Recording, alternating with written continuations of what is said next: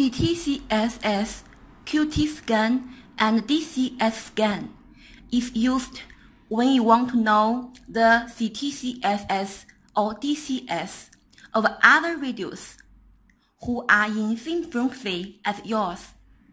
Today, I will take Retevis RT87 CTCSS DCS scan as an example to show how to cite it. We call this radio A and this radio B.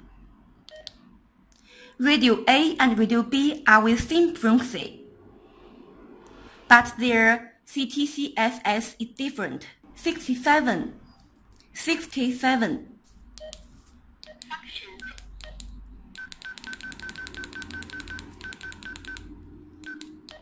69.3, different.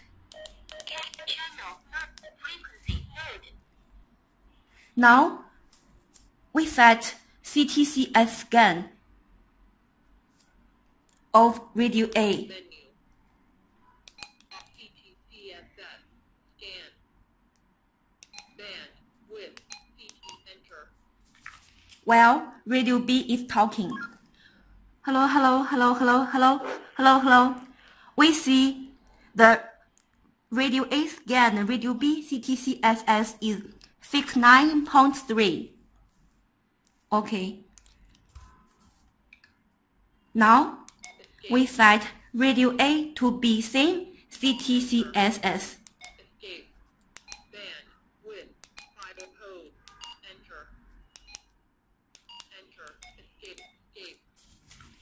Now, both these two radios can communicate. Hello, hello, hello, hello.